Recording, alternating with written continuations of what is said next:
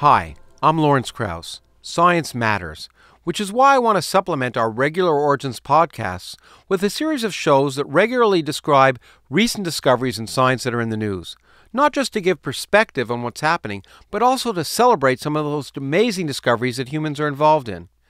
I want to discuss discoveries at the far ends of the universe and ones that are much closer to home.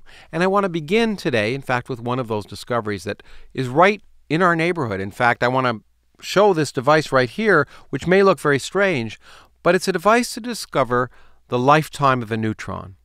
Now that itself is remarkable because neutrons are the most abundant particles on Earth. Most of the atoms in our body contain more neutrons than protons. Nothing should be more familiar than neutrons, and the fact is neutrons are radioactive. Which is very strange. If I put a neutron here in empty space, it will decay in about 14.5 minutes. But we're mostly made up of neutrons. How can that be? It's a remarkable property of physics and nature that neutrons are unstable when they're out in empty space or on their own, but when you drop them in an atomic nucleus, they become stable. Remarkable. It's a fact that has helped us understand the properties not just of nuclei, but of elementary particles themselves. But trying to understand the lifetime of a neutron is very important, not just for fundamental physics purposes, but also for cosmic purposes. For example, understanding the lifetime of a neutron helps us better understand why the universe has the amount of helium it has today compared to hydrogen. So we want to try and measure the lifetime of the neutron as accurately as we can. And we've come a long way in the last 40 years. You'd think, after all, with the most abundant particles on Earth, we'd know the lifetime of the neutron as well as we know anything. But there's a mystery and a puzzle. When we measure the lifetime of the neutron, we can do it two different ways, and each different way gives a different lifetime. One of the ways to measure the lifetime of a neutron is to basically put neutrons into something called a neutron bottle, where they just sit there and you count the number of neutrons in that bottle over time, see how quickly they disappear, and that gives us the lifetime of the neutron. When you do that, you find out the half-life of a neutron is about 14 minutes and 39 seconds. But another way involves a device like this. Neutrons decay into protons, electrons, and neutrinos. Now, if I shoot neutrons in one end of this device, I can measure how many protons come out the other end, and that will tell us how many neutrons have decayed. And when we use that technique, we come up with a lifetime that's 8 seconds longer. Now, 8 seconds may not seem like a lot, but the experiments are so precise that the difference between those two lifetimes is something called a 4 sigma difference, which should happen randomly only about 1 in every 10,000 times you do the experiment. Unless, of course, there are systematic errors that we haven't taken into account in doing the experiment. So experimenters at the National Institutes of Science and Technology are building new devices like this to try and perform the experiment better to see if there's some experimental flaw that's giving that difference. But maybe it isn't an experimental flaw. Maybe it's a fundamental property of nature. And theorists have jumped on the bandwagon and begun to discuss how could you make these two different experiments consistent.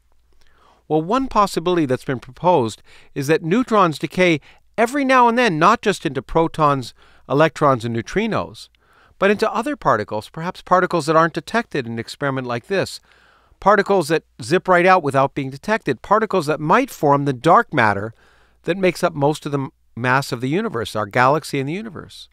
Now, those particles would have to have a very particular property, and if the neutron decayed into those maybe 1% of the time, you could resolve the difference between those two experiments, because when the neutrons decay into other particles, they won't be seen as protons coming out, and it will effectively make it seem like the neutron lasts longer by potentially 8 seconds. Now, this is controversial and very speculative, and there are already constraints ruling out many properties of this potential dark matter if it's there. But what I find amazing is that this tabletop experiment in a room you could do here on Earth with the most abundant particle on Earth, something we should know something more about than anything else, might lead to an understanding of a mystery at the forefront of science. It's actually so fascinating that I'm actually thinking about right now another possible explanation of this.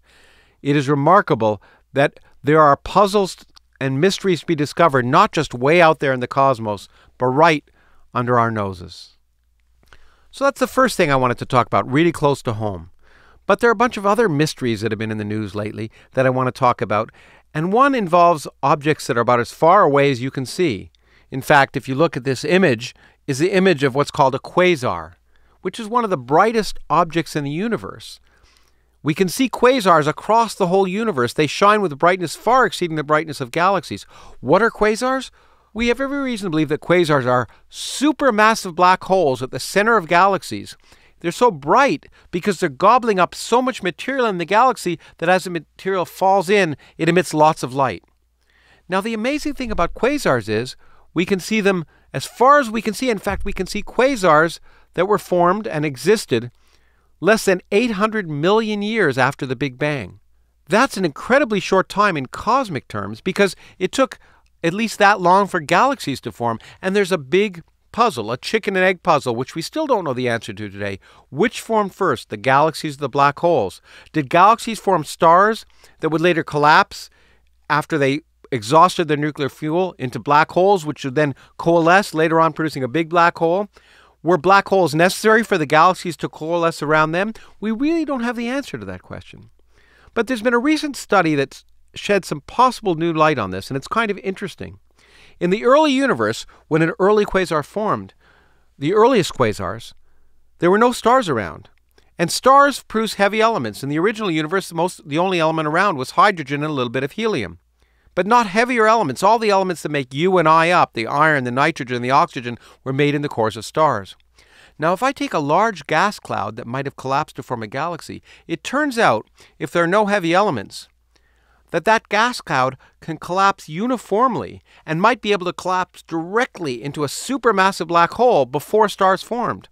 And recently, a series of researchers have done simulations on computers, and they argue that supermassive black holes that form quasars might have been able to literally form from the first primordial gas clouds that collapsed in just a few 100 million years, before stars formed. In that case, the black holes formed before the stars. This work is very preliminary, but it illustrates this fundamental puzzle, and what's interesting about it is that it's necessary for us to ultimately determine our own existence. Did these black holes, supermassive black holes that formed, were they necessary for the galaxies to have the properties they have, ultimately, like our Milky Way galaxy, which has a supermassive black hole in its center, and ultimately for stars to form and planets and life like us? So this important fundamental question is an outstanding question. Theoretically, we've just in the last few weeks got some new information, which is preliminary, but the important thing is physics is an empirical science. And we will be studying this question with the new James Webb Space Telescope. That telescope will be able to look out to the earliest galaxies that formed, the so-called first light, when the first stars turned on in the universe. And it will help us understand that very chicken and egg question of black holes versus galaxies, and maybe resolve this fundamental question in cosmology. Now, the next mystery doesn't start out as a mystery. It still involves a cosmic object, and it involves perhaps one of the most famous pictures that's ever been taken in astronomy. If we look at it, everyone's seen this. It was on the news earlier this year. This is the first image of a black hole. It's a black hole that's 6.5 billion times the mass of the sun, located in a galaxy 55 million light years away, the galaxy M87. And it's amazing that we can form an image of this object because the size of the object is smaller than the size of a solar system. How can we see that object 55 million light years away? Well, an incredible amount of human ingenuity. Astronomers combined the images from 8 different telescopes all around the Earth to effectively produce a telescope whose size is the size of the Earth. It was called the Event Horizon Telescope because black holes have an event horizon, namely inside of which nothing can escape. And what this telescope was designed to do was image a distant black hole well enough to hopefully see the difference between the region outside of a black hole, which is light, and the region inside of a black hole, which is dark. And of course, in this image, this is exactly what you're seeing. You're seeing the central image, which is presumably the black hole in the center, and you're seeing an incredible, what looks like a disk of light around it. That's material that's swirling around the black hole, falling into it and emitting light. One of the things about this image that you see is it's brighter on one side than another, and that's also understood. If the black hole is spinning, we'd expect to see the light on one side be brighter that's coming towards us than the other. So this is an amazing image, and it confirms what we thought was out there. But sometimes science is more interesting if it doesn't confirm what we thought was out there. So you might say, well, it's unfortunate that this is exactly more or less what we predicted. It is, and it's nevertheless amazing, but scientists recently have suggested that maybe even this image, which looks just like it's supposed to, might give us information about things that we don't fully understand. For example, we know that dark matter, material that doesn't shine, dominates the massive galaxies, and one of the biggest mysteries in science is, what is that dark matter made of? I've spent most of my scientific career trying to figure out what it might be made of, theoretically proposing models and proposing experiments to look for it. Dark matter particles candidates are all over the map. Some of them are much heavier than the mass of neutrons and protons, some are much lighter. There's a kind of dark matter that's extremely light that's been proposed. It's called fuzzy dark matter. And for various reasons, it's billions of times lighter than the lightest particle we know of in nature, the electron. And if such particles exist, you can show that outside of black holes, there could be kind of a halo of these particles, a halo of this fuzzy dark matter. Now, what would happen as the black hole spins around? It would have impact on these particles, and it would cause some of them to be emitted in one direction more preferentially than another. And what that would do would be to slow down the rotation rate of a black hole. So the fact that we can see that the black hole like this is rotating already puts constraints on fuzzy dark matter. Because if the fuzzy dark matter was there of a certain mass, it would have already slowed this black hole down enough that it wouldn't be rotating. Now again, this is preliminary because the calculations are incredibly difficult, and we don't know exactly the rate at which fuzzy dark matter might slow the rotation rate of black holes. But I find it amazing that this image, which really was produced exactly what we expected to see, might nevertheless constrain material we don't understand. And it's possible that future images like this might actually, by measuring the rotation rate of many black holes, be able to potentially detect such fuzzy dark matter if it's there, or completely rule it out. So this image, which is really a testament to human ingenuity, can also provide us new information on the universe. I find it amazing. Now, I want to go next to not a mystery, but something that, for me at least, gives me pause, as it reminds me how far we've come in science. This is an image of the entire sky. It's kind of distorted. There's the disk of our galaxy in that U shape. And that's all 360 degrees of the sky, and it's kind of a projected map of all 360 degrees, just like when you project a map of the Earth, you see Greenland distorted compared to the other rest of the continents, for example. But this is a map of the entire sky, and you'll notice the year 1991. In 1991, we knew of what were then 9 planets, the 9 planets in our solar system, and that was it. We had every reason to believe there were more planets in the universe, but they were theoretical and not observational. I had already received my PhD. I was already a professor at a university. We still didn't know of any planets outside our own solar system. But observers had incredible ingenuity, and in less than 30 years, this movie that I'm about to play shows you what's happened. So let's start playing the movie.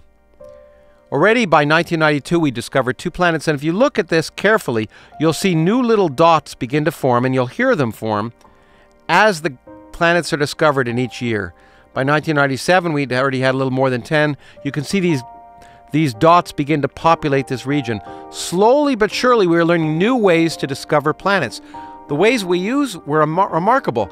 Looking at the wobble of a star as a planet goes around it was the first way we were able to essentially be able to discover planets. But then we were able to look at how a star gets dimmed as planets go in front of it. There were other techniques, so-called microlensing. All these new techniques come into play, and already less than 7 years ago, we had 700 planets around our outside of our solar system we began to discover. But then we created a satellite to just look at those planets, and look what exploded. By 2017, over 3,000, and just this last week, we hit a milestone. We discovered over 4,000 planets. And I find it remarkable to sit back and realize that less than 30 years ago, we knew of no planets outside our solar system. And now we know of 4,000 planets. Maybe some of those planets are habitable. Maybe there's life on those planets. We don't know.